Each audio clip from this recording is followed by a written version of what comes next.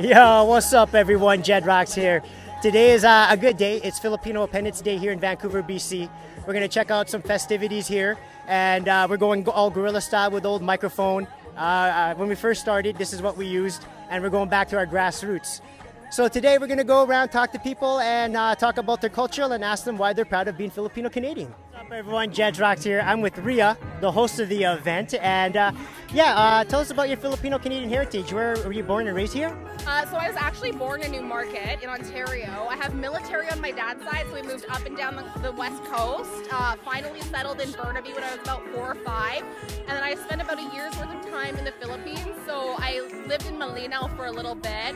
And my favorite place in the world is Boracay. I mean, I know that's kind of a cliche answer, but you heard it here first. Boracay is the bomb.com.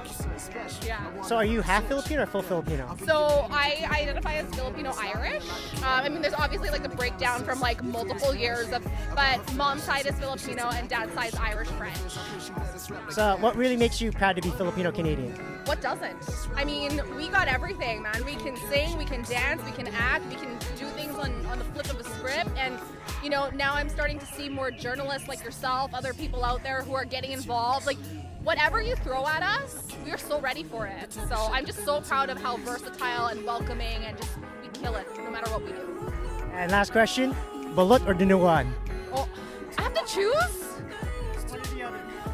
Okay, if there's puto involved, it's gonna be dinuguan. There you go. Thank you so much. We have one follower. Your Instagram handle? It's at RIARENOUF, and that's across all socials, so TikTok, Twitter, and of course Instagram. Awesome. Follow everyone. Yo, what's up? We're here at the food section at this event here at the Filipino Heritage Weekend. Let's go check out what they have in store. All right, so right now we're here at the Pampanga's Cuisine booth here and the tent, and let's go check out what they got. Other stuff looks caldereta, dinuguan, menudo. Oh, that's chop suey here. That is sisig, and I think that's banana Q. Oh, toron. So yeah, that is toron. Banana. Just deep fried banana, right? Yeah, they wrap it with the wrapper. Then that's brown sugar and everything. All right, so we're here at the Plato Filipino booth, and it looks like, so this looks like it's caldereta. That's dinuguan. We're just doing a little segment here. They have some awesome pancit, and that's palabok. And there's a Filipino spaghetti, and they got lumpia over there. It looks all yummy. I think I'm gonna get some. I'm gonna get full over here. Taho is like the Filipino bubble tea, but instead the tapioca balls are on the top instead of the bottom, and on the bottom is more of a pudding, more like a tofu texture. And the history I know about this is when I was in the Philippines when I was a young kid, I'd be in the jeepney, and as we stopped, there'd be people around screaming, Taho, Taho, Taho. And I go, Mom, what's going on? Are they fighting outside? And they go, no, they're just selling this stuff. And it came like in a bucket, in the metal bucket, and they would pour it in a cup for you. Yo, I'm with the one and only Sammy Jo. How are you today? I'm great, thank you. What's it mean to you to be Filipino Canadian?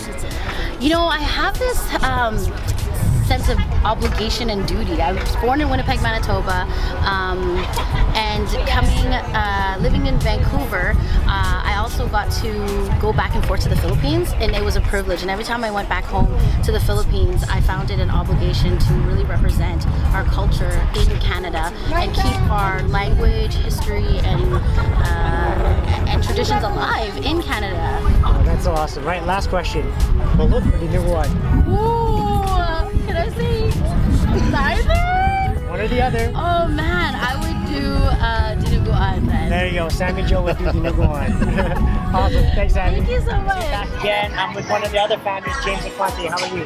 Doing well, good to see you. What makes you really, really proud to be Filipino Canadian? You know, to me, it is our ability to be resilient. You know, I think so much about the stories of Filipinos here.